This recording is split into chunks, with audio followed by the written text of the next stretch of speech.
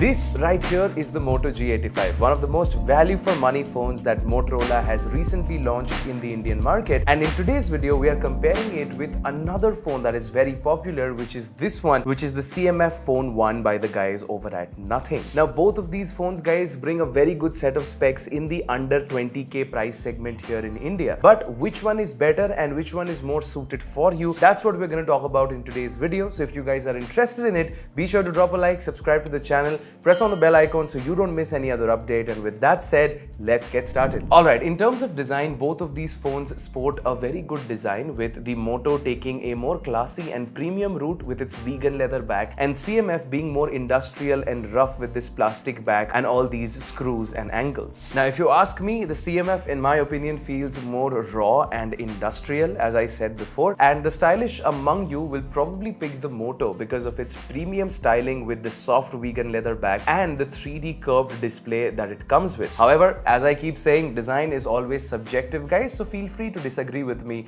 on this point. Now, let's turn the back panel around and move to the display and talk about what we get inside the displays of these two budget smartphones. First, let's talk about the Moto. The Moto comes with a 6.67-inch 3D curved POLED display, which is 10-bit and has 120 Hz of refresh rate. The resolution is FHD+, and it also supports HDR10+ for watching crisp content in beautiful colors. Overall, the display of this phone feels very nice and easy to use, and the curved display makes it all the more premium to look at, especially if you compare it to phones in this price point. One thing to again note in the Moto G85 is that it comes with Gorilla Glass 5 display protection at this price point, which is really commendable. The CMF, on the other hand, guys, has the same resolution and the screen size, but the display here is 8-bit instead of 10-bit on the Moto, and it is also not a curved display, it's a completely flat display. But one thing that CMF could improve here, that I would say, are the unsymmetrical bezels on the screen. As you can see, the bottom chin sticks out a far more than the top one, and it just misses out on that factor, and it also doesn't get any protection rating like the Moto. Now, in terms of the camera, both of these phones have a lot that needs to be said, so let's talk about the cameras next. The G85 is a Moto phone that comes with the Sony sensor, the Lightyear 600 with OIS to be precise, and you get a 50 megapixel primary along with an 8 megapixel ultra wide that also doubles up as a macro and a depth sensor. In terms of front facing camera, you get a 32 megapixel shooter that takes decent selfies. Now, camera samples from the Moto perform fairly well, as you can see on the screen right now, in all kinds of lighting conditions, and I was impressed with the consistency of color across both the lenses. Now, the CMF, guys, on the other hand, comes with a 50 megapixel sensor but misses out on the ultra wide. So the second camera that you see on the phone right now is actually just a 2 megapixel depth sensor. Now, the 50 megapixel shooter takes decent photos, but it's just that the Moto offers more value for money for price compared to the tech that you get here. And even in terms of front facing cameras, the CMF only has a 16 megapixel shooter, and I would say that the Moto takes better selfies. However, the CMF phone does record video up to 4K 30 FPS, something that the Moto misses out on, and I think Motorola should really work on this. Design wise, guys, one more point that I would like to add is that we have already spoken about how Moto offers vegan leather and a bunch of colors that you can choose from. But a lot of you know the CMF Phone 1 because it offers you something cool and something different, which is user replaceable back covers,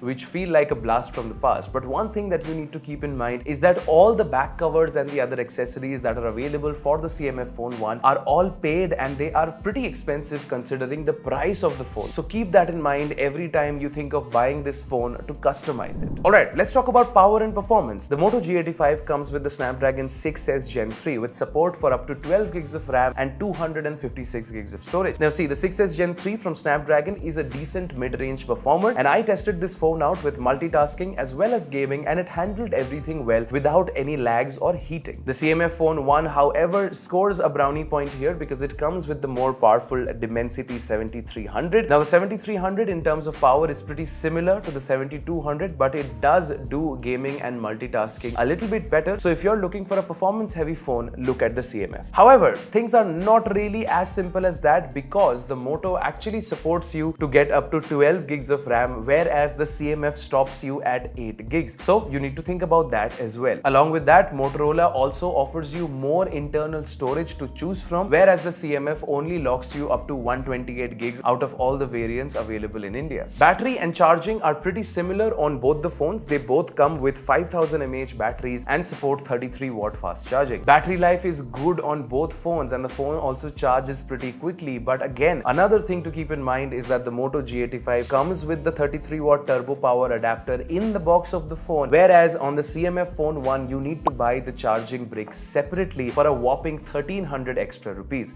Seriously CMF, you can't really expect to launch a budget phone and then expect people to buy the charger separately, at least here in India. Now, software wise, I would say both are great and fairly stock. CMF of course runs Nothing OS 2.6, which is more stylized and characterful with the widgets and the icons, whereas Moto is running on Hello UI, which is the perfect blend of stock Android and cool gestures and features that you can use. It also comes with exclusive Moto features like Smart Connect that let you use your phone's display as a mouse for your external display or computer, which can come in really handy, especially if you travel a lot. Moto offers 2 OS upgrades and 4 years of security updates, whereas CMF offers the same 2 years of Android updates but 3 years of security updates. Now, one good thing is that both of the phones didn't really have a lot of bloatware or ads in the UI, which made them more premium to use. Moto does have a few other features that make this phone more premium than the CMF, like dual stereo speakers with Dolby Atmos that includes Dolby head tracking and spatial sound, and an IP52 rating for dust and water resistance, along with support for up to 13 5G bands. Alright, conclusion time. Let's talk about pricing, shall we? The Moto G85's launch price is 17,999 for the 8 plus 128GB variant and 19,999 for the 12 plus 256GB variant. On this, you can avail a 1000 rupees bank discount that will take your overall cost of ownership much lower, and opt for a 6 or 9 month low cost EMI that will effectively take your price down to 16,999 for the 8 plus 128GB variant and